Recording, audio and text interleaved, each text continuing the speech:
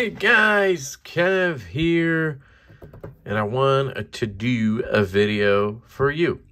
So these are going to be 4 knives that I own that are modded. So they don't have to be crazy modded, they're just modded in some way, right? One of them's very simple, the other three are pretty decent mods.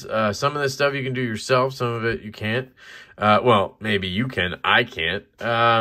But yeah, I just kind of wanted to show some modded knives I own. I don't own many. I only own 4 apparently, at least that I have here in my possession. There may be some that I have loaned out. I loan a shit ton of knives out. I never know like where they all are. Anyway, let's start with the simple one. This is the Qvist Bladeworks Variant PE, and this isn't, I mean, it technically is modding your knife. I added scales to this. So this has fat carbon scales from Jacob himself, Jacob Lundquist of Qvist Bladeworks. And essentially, if you're new to the knife world, you can remove the scales from a knife. Like this here is a Kubi Royal, and this has black G10 scales on it, right? And then it has liners underneath. And you can have custom-made scales. You can get them by somebody who makes them in his shop. You can get them from the company themselves. It's that kind of thing. And then what you do is you take the knife apart, take this black G10 scale off, or whatever scale you have, and then you can put a different scale on to kind of spice your knife up or just change it a little bit to whatever you want, right? And that's what I did here. This came with, I believe, what color was it? I don't even remember anymore. I think it was blue G10. And Jacob sent me these fat carbon scales. He actually gave them to me because he screwed up the sort of counterbore situation here on the clip screw, and he didn't feel comfortable letting me pay for them anymore. And this is actually a lefty version, so it's very sort of custom, but it's a mod, and I did it. I easily swapped the scales. It's just something fun you can do. If you're new, you might have Spyderco's or Benchmade, something like that. And there's so many options for those knives on the aftermarket that it really changes the knife. I had a blue basic bug out for so long, and then I got a set of Death Grip scales. He's on Instagram. Check him out, Death Grip Scales. My Carta scales, he did a black G10 backspacer. Then I got some I got thumb studs ordered from Benchmade, or you can get them from other places online. And it really just changes the knife for you, and something you've had for a while feels fresh and new.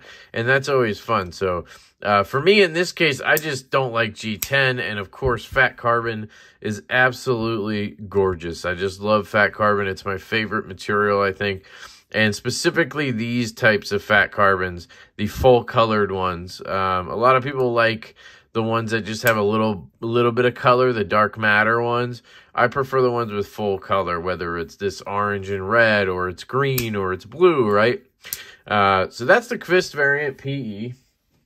And that was a very simple mod. The next one is also pretty simple. This is my Kunwu Knives towel, and this is actually fairly stock. I mean, other than the hole right here, everything on here is the way it was from factory. My good friend, Backpack B, Brent, he is starting to mod knives, and he's doing it mostly on his own knives right now. But I was lucky enough to be over there, and I brought my towel, and he put a hole in it for me. And some of you may know how to do that already, so you might be able to do this at home. I believe he just uses a Dremel and a drill press or something like that. So it could be fairly easy if you know what you're doing. But that's literally the only difference on this knife, but it makes it so you can reverse flick the knife really easy. I've never tried a left-handed thumb flick. Oh, yes. All right, so that's the way to go, because the reverse flick's a little frustrating left-handed because of the lock bar. If I kind of sit up on the pivot, or maybe over to the side here, I might be able to get it. Yeah, it's just kind of tough with the clip flipped over. So I think I'm just going to do a lefty thumb flick. It still adds a deployment method, right? So I have the flipper tab back here, and the detent, by the way, on this is just perfect. You have the front flipper tab right there, and then now I have the hole right there, and then right-handed, you can do the hole for the thumb. You can do the hole for the reverse flick. I mean, right-handed, guys, this is just fantastic. And then, of course, you have the flipper tab, and you have the front flipper tab. And the action is still as good as it was out of the box. Dead nut centered. I mean, it's just a great knife. I've always loved the towel. It really shows you what Kunwu can do. And this was a $34 knife. $134 knife on Kickstarter in titanium and M390 with some Damascus involved here. Really, really cool knife. But that is a hole mod. You can have that done by other people, such as Brent. I don't think he's doing that for other people right now, but Knife Modders, BJ Hill, they all do holes for deployment. The next one here is the Ferum Forge Stinger. And this is the G10 and Nitro V Stinger that I have modded. So what I did first was I got these scales, and they're from Cerberus Knives. Chris over at Cerberus Knives makes scales. And these micarta ones are really cool. I really like this micarta. This is probably my favorite micarta I've handled. I don't know what it is that he used. I don't know if it's linen or what. But to me, this is the best micarta. It's got a little bit of softness to it, but it's still solid. I'm not really a huge fan of the canvas micarta that everybody uses. But anyway, so I got those scales, and then the main reason I modded this knife was because the detent was just really light on it, and it had a flipper tab. And when I can fail a flipper tab, it just really bugs me, right? And so it was a gift. The knife was a gift from my good buddy Jake over at Bearded Gear, and I couldn't just like sell the knife or get rid of it, right? That's just not how I'm going to do it if it's a good friend who gifted it to me. So what I did was I reached out to BJ Hill, and it was literally a year ago, because he handed it back to me at Blade Show last year, which is funny. And this video is probably going to come out during Blade Show. So he did a flipper delete. He cut the flipper tab off, right? And then he heat anodized the hardware. And that really just changed the whole feel and look of the knife. There's no flipper tab anymore. And now it's just a flick knife. I mean, you just have that fuller. That's all you have. You can thumb flick it, and you can reverse flick it off the fuller. And those are your options. The drop action isn't fantastic. Now, what happened was initially the detent was very light, so I tried to bend the lock bar over to get it a little bit stronger, and it worked, but the lock bar became like really stiff and hard to move out of the way. And if you guys have ever handled the Stinger, it's already kind of annoying because of how there's limited access and there's no jimping or anything, so you're ready to use it like just sliding your finger across it. So what I ended up doing was toning it back. I tried to bend it back a little bit, and I think I found a really good sweet spot where I still have a good detent, but it drops much more than it did before. So I really do enjoy this knife, actually. It's funny because I never carry it. You know, I'll pick it up sometimes to carry it, and then I don't know why, I just never do. This is still the same mirror edge on here that BJ put on when he gave it back to me. I mean, I've carried this thing like once or twice, maybe, since I got it back from BJ a year ago at Blade Show. So it's a sentimental piece for sure, and it's staying in the collection for that reason.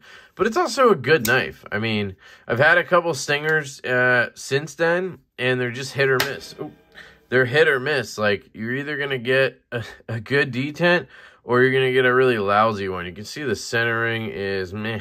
It's not great on here, but I'm guessing I had to do that. Yeah, there's no play. So it probably just didn't want to center up. Now, I had issues with the centering from the get-go. Once I swapped the scales, the pivot wasn't going all the way through. It was just the whole thing. But I thought I had it centered, but it's good enough, honestly. For something I never carry, it's not really worth messing with. But hey, as an EDC knife, this thing is fantastic. I mean, fits the hand really well, especially without that flipper tab. Just feels really good in the hand. It's just a great EDC. I don't know why, I just don't carry it. And then lastly, we have the Ohlone Knives Goat version 2. So this knife is my longest tenured knife in the collection, and it's only been a year and a half. So I just don't, you know, I don't have these crazy sentimental knives. I mean, like that Stinger is one, but I didn't get it that long ago. But this one is still in the collection for a couple of reasons. One of them is they're just not valued very highly, so I wouldn't get anything for it. I'd probably have to take a bath on it to sell it, and I don't really want to do that. Plus, it does have some sentimental value. So this is the Ohlone Goat version 2. These are like $280 new from Urban EDC Supply. You can actually still get these on their website. If I remember, I'll put my affiliate link down below to it. I highly recommend this knife. If you're just looking to find a cool EDC knife and you got some money to blow and you don't know what to get, this is a great option. It really gives me like Ray Laconico vibes and stuff, but it's got its own character to it. I always was interested in the Goat, and it all goes back to Slicey Dicey, actually. He had the original Goat on his channel, and I wanted one so bad, and I just couldn't find them. Those were made by Tuya. These are made by Riot. And then the 2 came out, and I had to get one, right? So it's a titanium bolster lock knife with M390, and the mods on this are, when I first got it, I actually swapped the scales. So I had a blacked out one with, I believe, yeah, with this red G10 insert, and then I had one that, it was a black handle, I think it was still a satin blade, and then I had this one with plain tie and a green G10 insert on both sides, inlay, whatever. And I actually swapped them, and then I sold the other one, which was then black with green, which looked good. And then I sent it off to my buddy Will, MB Wild. Shout out to you, dude. And he actually anoded the scales, and then he dyed the red G10 this beautiful Merlot leather-looking color. I mean, to this day, this is my favorite G10 of all time. I mean, there's just no getting around how gorgeous this G10 looks. It almost looks like my Carta in some cases, right?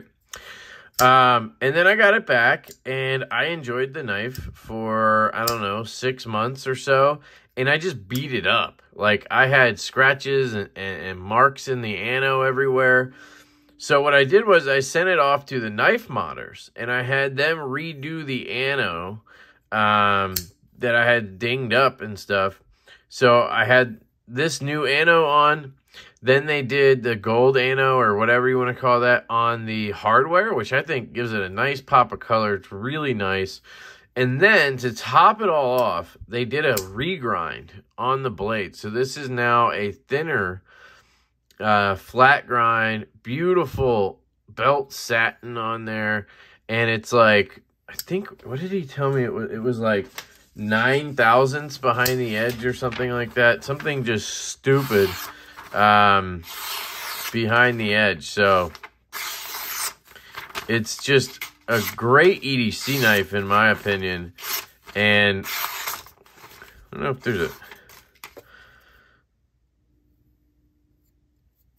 there's a chip or something. I've literally never cut with it since I got it back, so probably just needs a strop or something. But anyway, it has a regrind, and this knife is just, it's been through a lot with me, right? And it's been modded a lot, and I don't know, it's just cool to have a knife like that. And like I said, you know, I paid $279 with the mods. I'm probably into this knife around $400, and yeah, I would have to probably sell it for like $150 to get somebody to buy it. So it just doesn't seem worth selling, even though I rarely carry it. But it's kind of like my go-to little gent flipper, whatever. that I never carry. I don't know. Just how it goes, guys. But anyway, those are a few knives that are modded in my collection. I'm not big on that. I have had a bunch of knives modded, but I end up selling them. You know, I've had Malibu's modded. I've had Leon Ma's modded. I've had other stuff modded I can't even think of, and I've sold them all, you know. So this is, you know, one of the ones that's been modded heavily that I still have left. So that's it. Let me know what you guys think in the comments. Let me know some knives you've modded. Let me know some knives you plan on modding. Let me know what you consider modding. Like, do you even consider swapping scales modding? You know, I would probably just call that customizing your knife maybe. But, hey, you know, to somebody new, that might be very, you know, crazy to do. Swapping scales. You got to take your knife apart. Oh, my God. Right?